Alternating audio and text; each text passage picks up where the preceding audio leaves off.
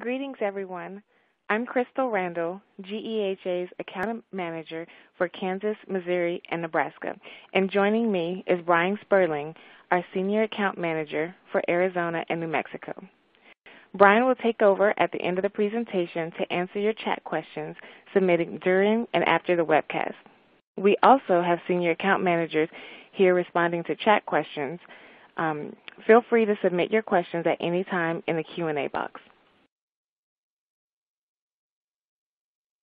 Today's presentation is an example of a Benefits 101 session that your local GEHA account manager can provide to your employees, especially new hires. The content is generic and not carrier or plan specific. It's designed to help employees understand the many plan choices they have as federal employees and how to choose the right plan for their needs. Now let's get started.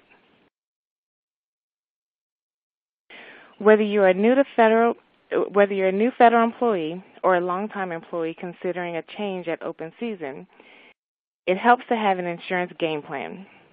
Today's presentation will give you the tools needed to more confidently select a plan that's right for you. Investing a little time now in your insurance game plan can help you save thousands of dollars down the road. First, we'll go over some Federal Employee Health Benefits, or FEHB facts, along with some important terminology. Then, we'll look at some of the more popular plan types available to you and how they differ from one another. We'll spend a little more time on the HDHP option because of its unique savings component. We'll discuss the FedVIP dental and vision choices you have. And we'll also provide some resources you can use to help compare plans. Now let's get started. If you're new to federal service, here are some basic facts about the FEHB program. New employees have 60 days to enroll in a health plan. All FEHB plans cover pre-existing conditions with no waiting periods. You have the opportunity to change plans every year during open season. Certain life events allow you to change plans outside of open season. Generally, you must be enrolled in the FEHB program continuously for 5 years before retirement to be eligible for enrollment after retirement. Let's get some important insurance terminology out of the way before we discuss what plan options are available to you. The basic component of any FEHB plan requires cost sharing from you, the member. That means you'll pay between 25% and 30% of the total premium, with the government covering the rest. Some postal employees pay a lower share of the premium because of bargaining arrangements. The other cost-sharing components are copayments, deductibles, and coinsurance. Copayments or copays are fixed dollar amounts you pay for a covered service. For example, in an in-network primary care doctor visit might have a $15 copay, while generic prescriptions may have a $10 copay. Deductibles usually work hand in hand with coinsurance. A deductible is a fixed amount of covered expenses you might incur before the plan starts paying benefits for those services. Coinsurance is a percentage of covered medical care that you pay after the deductible has been satisfied. The coinsurance amount accumulates until you reach the plan's yearly catastrophic limit. This is the maximum coinsurance you pay before your health plan pays all remaining covered expenses in a calendar year. Now that we've gotten some of the common insurance terms out of the way, let's talk about your FEHB plan options. As we go along, you'll want to start thinking about what you value most in a health plan. Do you want the ability to see any provider? Are you willing to pay a deductible and coinsurance? Are you planning a family soon and want 100% maternity benefits? Weighing what's most important to you and your family's needs will help you make the most important informed decisions. An important step in choosing the plan that's right for you is making sure your providers participate in the plan you are considering. If they don't participate, you'll need to decide if you're willing to find new providers or pay more out of pocket. There are 4 general plan types of health plans to choose from in the FEHB program: fee-for-service plans, health maintenance organizations, or HMOs, high-deductible health plans, or HDHPs, and consumer-driven health plans, or CDHPs. We'll start with the fee-for-service plan option, also known as PPO, which stands for Preferred Provider Organization. In plan brochures, this option will be listed as fee-for-service with a Preferred Provider Organization. OPM designates these fee-for-service plans as nationwide plans, which are also available to those living overseas. Traditional PPO plans allow you to see any provider in or out of network. You receive the maximum benefits under the plan when using in-network providers. PPO plans also do not require a referral from your primary care physicians to see a specialist. Many people choose this option because flexibility is most important to them. They may have covered dependents living out of state, or they may have providers who do not accept insurance. With flexibility comes with more cost sharing in the form of deductibles and copayment and coinsurance on some covered services. With a fee-for-service plan, you usually pay a copayment at the doctor's office for any in-network sick visit. If other services are performed during the visit, these may be subject to a deductible and coinsurance. Some fee-for-service plans provide different levels of in-network benefits depending on the provider's network designation. Some may have no coverage out of network at all. Before enrolling in a plan, review the plan's brochure for complete details.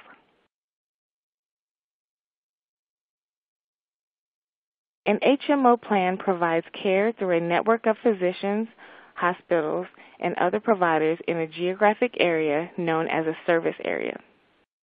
Many HMOs require you to get a referral from your primary care physician to see a specialist.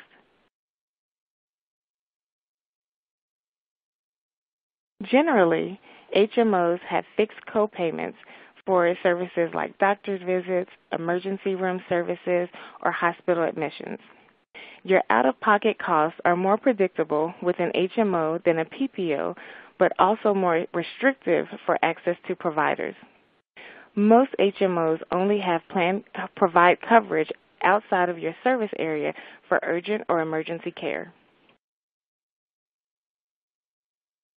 Some HMOs provide physician services, labs, X-rays, and pharmacy services all under one roof at locations throughout their service area. High-deductible health plans and consumer-driven health plans, also known as HDHPs and CDHPs, are newer forms of fee-for-service plans. They offer even more flexibility than traditional fee-for-service plans and are designed to give you more control over your health care spending.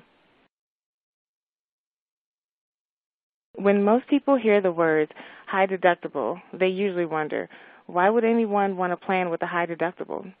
Well, a qualified HDHP gives you access to a triple tax advantage health savings account, or HSA. The health plan and the member-owned HSA work together to keep you healthy and help you save money for your future medical expenses. Think about your monthly health plan contributions like an automatic premium rebate that gets passed through your health plan to your health savings account. This pass-through amount can help reduce the sting of a high deductible. HDHPs. They typically have lower premiums than most traditional fee-for-service plans. In-network preventive care services are free, meaning you won't have to use funds in your HSA to cover them. HDHPs also provide more comprehensive coverage when you need it.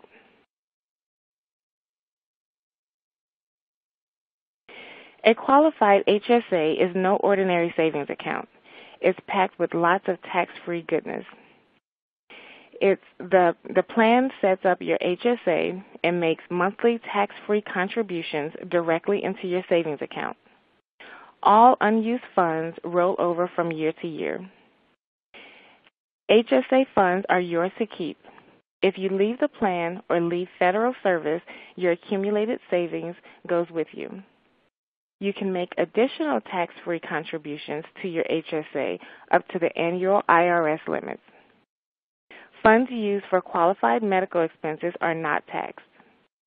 When you turn 65, you can use the accumulated money for anything without penalty. The IRS requires you to meet certain criteria to be eligible for an HSA. These requirements are listed in all HDHP plan brochures as well as on OPM's website. Read the plan brochures thoroughly. The amount of the premium pass-through contribution, annual deductible, and coinsurance will vary by plan.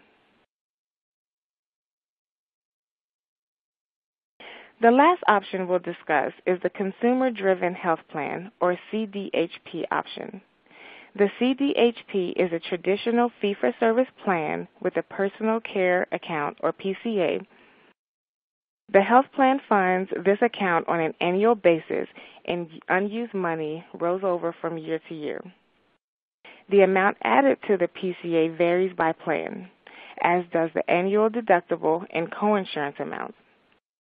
Like HDHP, in-network preventive care is free and not deducted from your PCA. All eligible health care expenses are paid first from your PCA, sometimes referred to as first dollar coverage. When your account is depleted, you must pay your deductible before traditional coverage begins. Once your deductible has been satisfied, your plan copayments and current coinsurance will apply. Currently, the OPM website allows you to compare up to 4 health plans at a time. The comparison includes some of the most important factors like premiums, member quality ratings, and a summary of benefits. You can download each plan's brochure as well. The most common way to enroll or make changes to your health plan is through your agency's automated payroll and enrollment system. For many, this will be Employee Express. Using the SF-2809 is another way to enroll in an FEHB plan. Once completed and signed by you and your personnel office, you will be given a copy of the signed 2809. This will be your temporary proof of coverage until you receive your health insurance ID cards. We'll finish our insurance plan discussion with the Federal Employee Dental and Vision Insurance Program, or FEDVIP. Most FEHB plans have limited coverage for dental and vision. FEDVIP was introduced to provide a more comprehensive coverage to fill the gap. There are some important differences in how FEHB and FEDVIP are administered. Rules for family member eligibility are not the same. Eligible family members for FEDVIP include your spouse and unmarried dependent children under the age 22.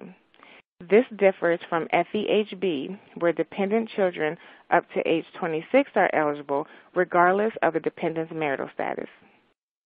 Unlike FEHB, FEDVIP enrollment is handled directly by the employee and not agency personnel offices. Benefits acts as a clearinghouse for all FEDVIP-approved plans. Any enrollment changes must be handled at benefits.com or by calling Benefits.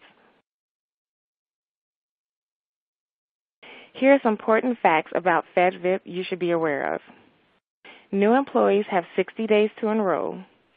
You do not have to be enrolled in an FEHB plan to enroll in a FedVIP plan as long as you are eligible for FEHB. Annuitants do not have to be eligible or enrolled in the FEHB program. There are no pre-existing condition limitations. FedVIP plans stand alone. You can choose a health plan from one carrier and a dental plan from a different insurance carrier. Some dental plans include vision for no additional premium. Check the plan brochures for details and to compare plans. FedVIP offers 6 nationwide PPO dental plans and 4 regional dental plans. There are 4 nationwide vision plans to choose from as well. Premiums for the 6 nationwide dental plans are based on your home zip code. To learn more about FedVIP, visit opm.gov/dental or opm.gov/vision. Here you'll find the same type of comparison tool that's available for FEHB plans. Enter your zip code and the plans available in your area will be displayed, along with the link to the plan's website.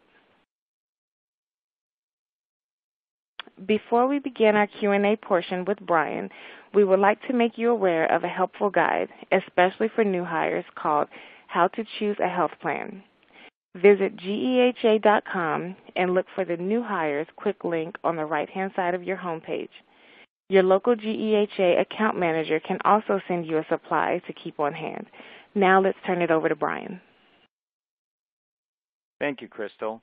I'll go ahead and start out by sharing some of the questions that have come in on the chat. I've got a question here. How long do I have to enroll as a new employee for FEHB benefits? And is it retroactive?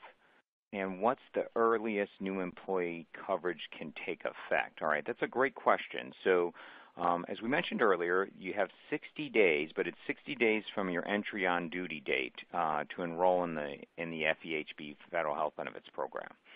So, and the coverage is not retroactive, meaning that if you started, for example, on May 15th, you cannot retroactively have the coverage take effect back to May 1st. And also, the earliest it can take effect is the first day of the following pay period from which you started. So, if you started on May 15th and then the pay period started on, for example, May 20th, then the earliest you could have your coverage take effect would be the first day of the following pay period, which would be, in our hypothetical example, May 20th. So that's a great question. I've got another question here. What is premium conversion? Again, a great question. A lot of people get confused on this. Premium conversion is a pre-tax arrangement that allows part of your salary that goes for the health insurance premiums to be non-taxable. So generally, this is the preferred way to pay for your federal health benefit plan premiums, because if you set up your payments in a pre-tax basis, it's, you lose about 25% on each dollar in taxes. So your dollars go a lot further when you're paying for your FEHB premiums in a pre-tax basis. So I would recommend selecting premium conversion when you're enrolling in your federal health benefit plan as a new employee. I've got another question here. Can you give an example of what coinsurance is? And that really is an excellent question, because a lot of people get confused when they hear that amount, what that term is. And the best way to understand it is sometimes just in a simple example. The coinsurance is simply the percentage of the claim that you pay. It's the amount portion that you pay on a claim. And to give you an example, let's say you had a PPO-style plan that paid 85% or 90% on a benefit. Well, the percentage left over that you have to pay, and in our example we'll say 15%, is a term called coinsurance. So it's simply the percentage that you have to pay left over on a claim. So again, if the charge was $100 and the plan paid 85% of it, the plan would pay $85, and that $15 left over would be your coinsurance, or the percentage left over, the 15% left over. So great question there. I've also got another question here. What happens if someone uses an out-of-network provider under a PPO fee-for-service type plan. Well, many of these fee-for-service and PPO type plans have what's out-of-network benefits in them, meaning that, but there is coverage if you go out of network, but there is a reduced level of coverage. So, for example, if you went in network under a PPO style plan, and we used an example of 85% was paid on a claim, the out-of-network benefit may be reduced by 20%, and you would, instead of the plan paying 85% on the service, it would only pay, let's say, 65%. But the other difference also is if you use an out-of-network provider is you don't receive any contractual pricing that the plan had with that in-network provider. For example, if the list price on the charge was $200 and the network price was $100, well, the plan would you wouldn't receive that $100 discount, dropping the price from $200 to $100, and the plan is only going to be able to pay its out-of-network benefit based on what's called a plan allowed also. So you definitely want to avoid using an out-of-network provider, even if you have a PPO-style plan or a fee-for-service plan. Even though they have benefits for out-of-network services, you still want to use network providers as much as possible. I've got another question here. I have dependents living in other states. Would a fee-for-service plan be preferred for this situation? And I would say yes on that. You're generally going to want a fee-for-service plan that Now, there are some fee-for-service plans that might not be national, but generally speaking, you're going to want a national fee-for-service plan, PPO-style plan, in this type of scenario. Because if you are living in, let's say, the state of Colorado and you have a dependent going away to school in Michigan, you're going to want them to be able to receive regular treatment and care that is even on a non-emergency basis. So you're going to want to look for a plan that has coverage in multiple states, and generally the fee-for-service PPO-style plans are going to be those types of plans that are going to offer that type of coverage.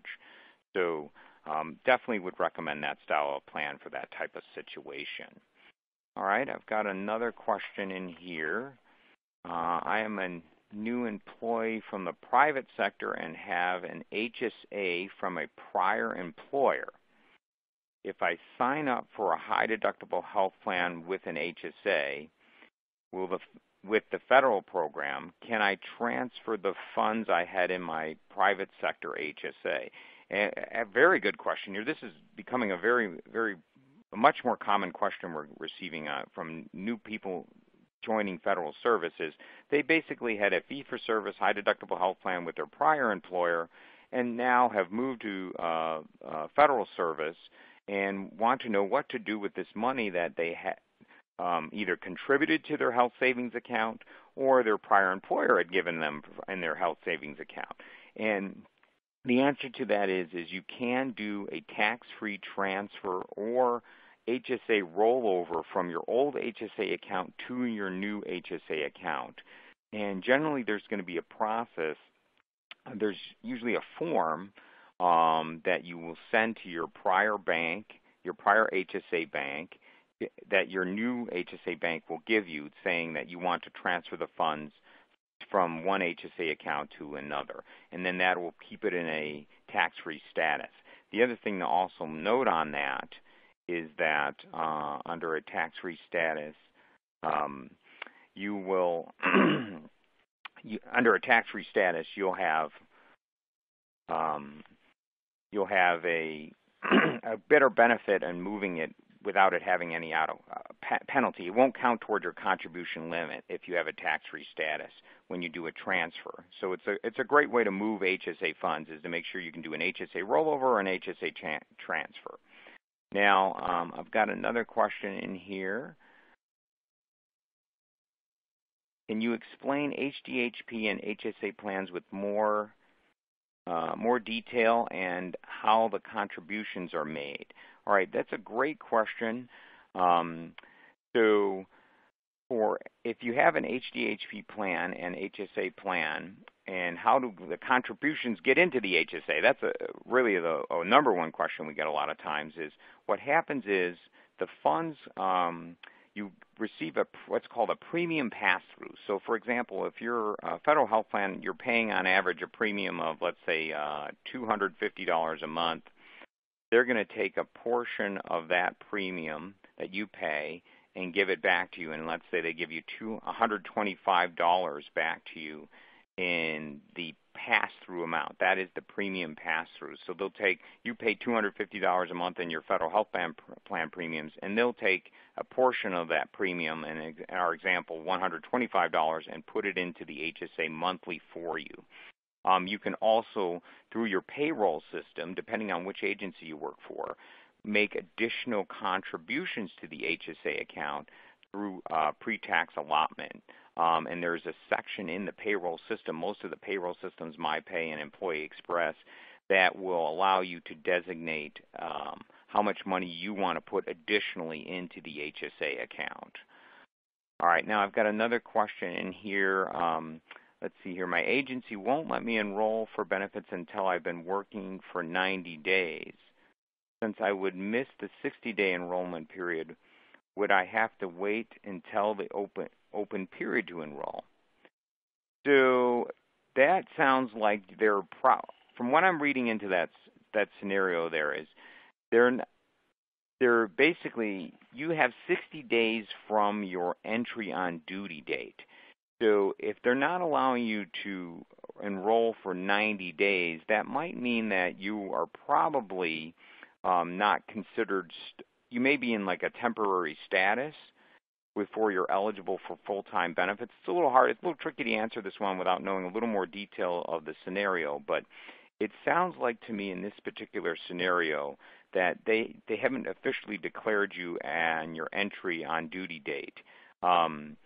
And your entry on duty date, you have 60 days from your entry on duty date. So if they're telling you you have to wait 90 days before you can start your enrollment process, then you would have 60 days from the start of your enrollment process, and you would not miss your 60-day enrollment period. Most agencies do not have a 90-day delay in starting your enrollment process. So there may be a special scenario here that I'm not aware of as far as employment status in this particular question. All right, it looks like those are the brunt of some of the questions that have come in for at this time, so we'll go ahead and close out our online chat question section.